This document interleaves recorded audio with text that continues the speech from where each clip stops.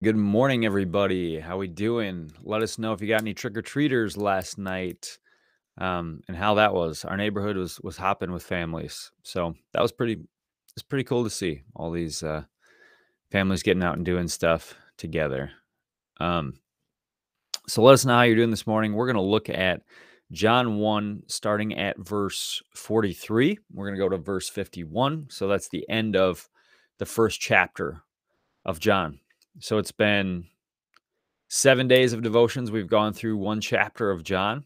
If you're just joining today, you can still catch up. You can keep going through the entire Gospel of John with us. We'd love that.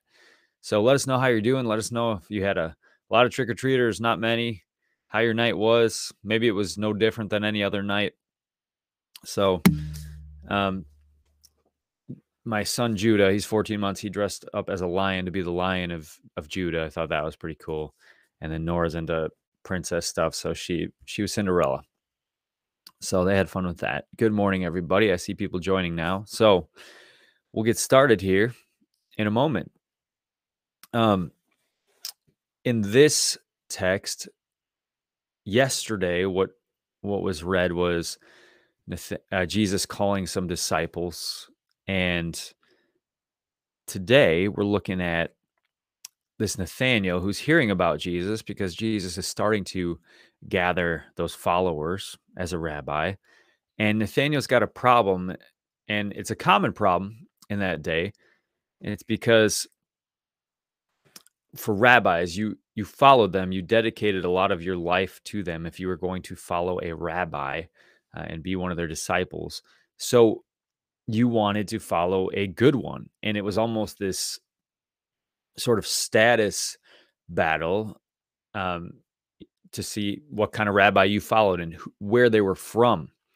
So when Nathaniel is hearing about this incredible rabbi, Jesus, but then here's where he's from, that's where his problem comes in because he's dismissive of Jesus before he even talks to him because of where Jesus is from.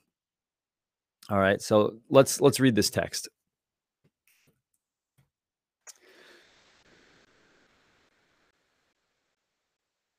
The next day, Jesus decided to go to Galilee. He found Philip and said to him, "Follow me." Now, Philip was from Bethsaida, the city of Andrew and Peter. Philip found Nathanael and said to him, "We have found him of whom Moses in the law and also the prophets wrote, Jesus of Nazareth, the son of Joseph." Nathanael said to him, "Can anything good come out of Nazareth?" Nazareth, I mean, come on, nothing good comes from Nazareth. It's a small, poor place. Nobody important. Nobody influential has ever been from Nazareth. That's his attitude. How wrong he was. How wrong he was. Philip just says, "Come and see." I don't have to explain it to you. If you see it, you're going to understand it. You're going to believe it. So, everyone in Jerusalem looks down at people north of Jerusalem, like Galilee.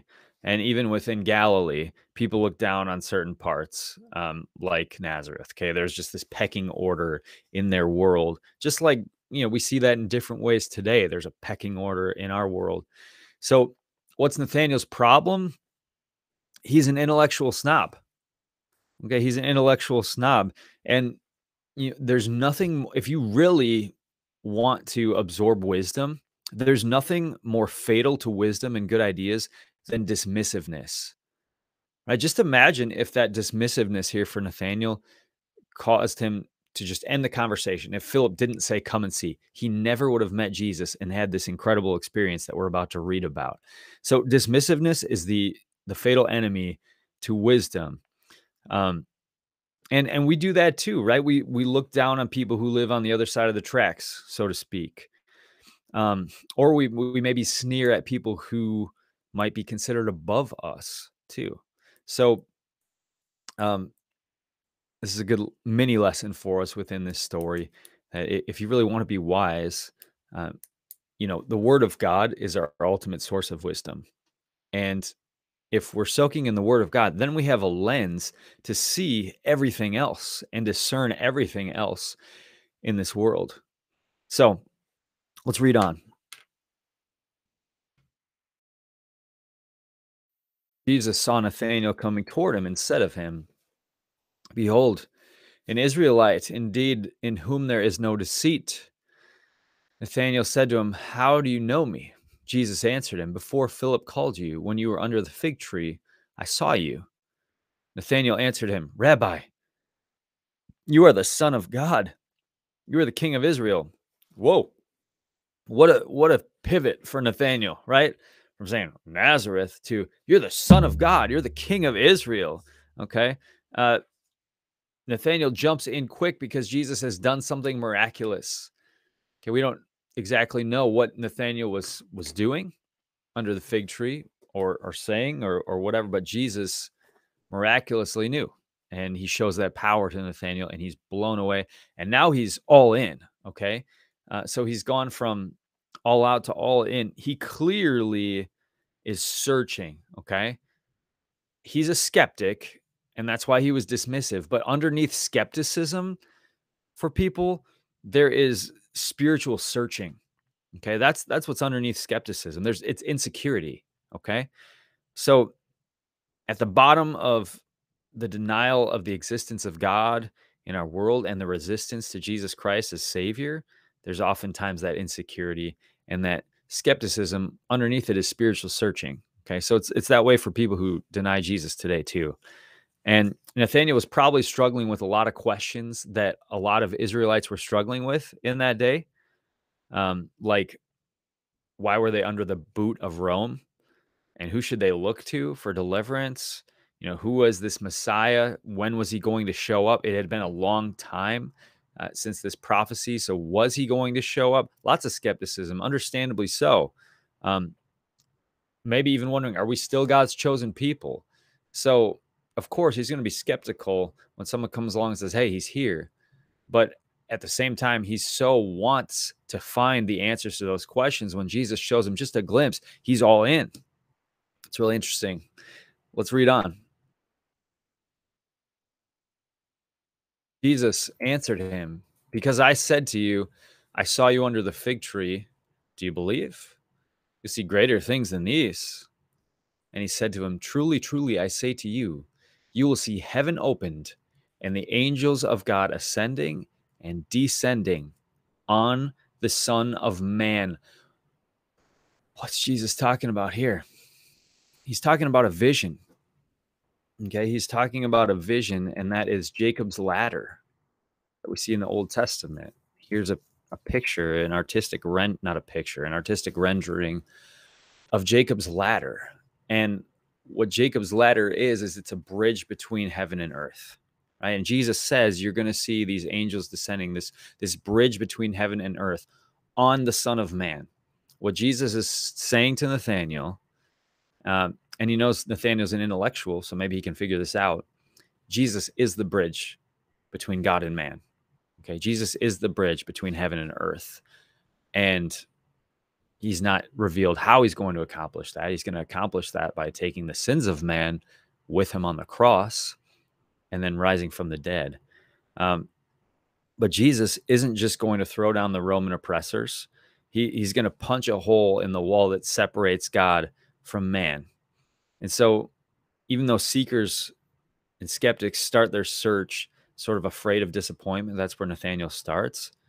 Jesus promises he will be infinitely more than anyone's looking for. He says, you like this little miracle I showed you? Just wait. You're going to see me blow a hole between heaven and earth to cut the distance out, to cut the barriers out between God and man. So, a couple things here in this story. If you're someone who has tough questions or maybe has been afraid to ask the tough questions, maybe because of maybe you were taught that way growing up, that you don't ask the tough questions, right? You don't criticize faith. Well, Jesus invites us to look for deeper answers. Okay, he does that throughout his ministry, uh, and he invites us to essentially love him with our minds. Okay, we grow deeper in love with God when we pursue him intellectually as well. And it's increasingly more important to be able to do that and to have the resources to do that, to know where to go, because in the digital age, you're seeing more and more information, more and more ideas from people. You're also seeing more and more people criticize the Christian faith, and criticize God's word. So, where do we go to defend against those things? Well, here are some resources that you can use. Here's some resources that we really trust. Sorry, one is sort of cut off. I could do this. Um, I'll blow it up here in a second. So, bottom right, answersingenesis.org. That is a ministry dedicated to defending the word, defending creation theology, and that is a great resource. The book in the middle, Evidence That Demands a Verdict, highly recommend that book. You'll read the first few pages and just be blown away by why the Bible is the Word of God with all the evidence they just throw at you right away. It's incredible. CRI, Christian Research Institute, equip.org. That's in the bottom left. It's the red box. Tons of great information. A lot of radio shows where the Bible Answer Man goes into depth, and we tend to agree with him 99.9% of the time. But of course, lcms.org, that is our synodical resource. Okay, so that is our theology, and there are a lot of great articles there about some relevant issues and about some faith issues, some common Bible questions, etc. Theology. Okay, and then Creation Ministries International, creation.com, another ministry similar to Answers in Genesis, dedicated to defending God's word and defending creation. So, all those resources we give you, because you're gonna hear God's word attacked. Okay, you're gonna hear God's word criticized. You're gonna hear your faith criticized. Where do you go to defend the faith? Where do you go to build up your faith and your mind so that you're even prepared in those moments when that happens? Here's just some of those resources. You guys also know of other resources that are incredible.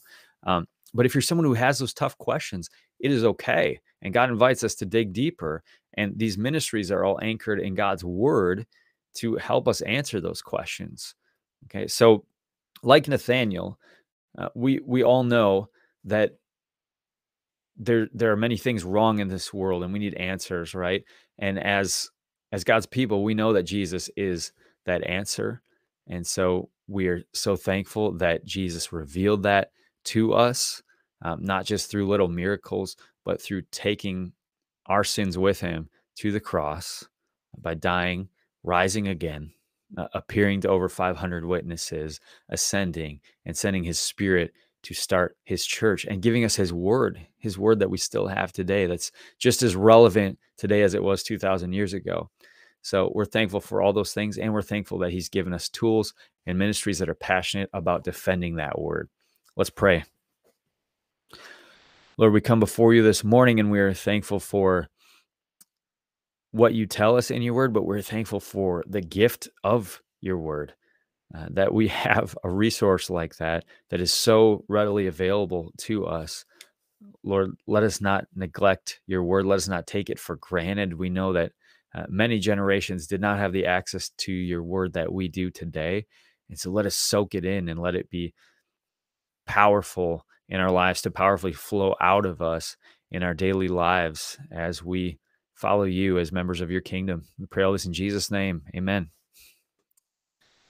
Thanks for hanging out, everybody. God's blessings on your day, and we'll be live again tomorrow morning. Take care.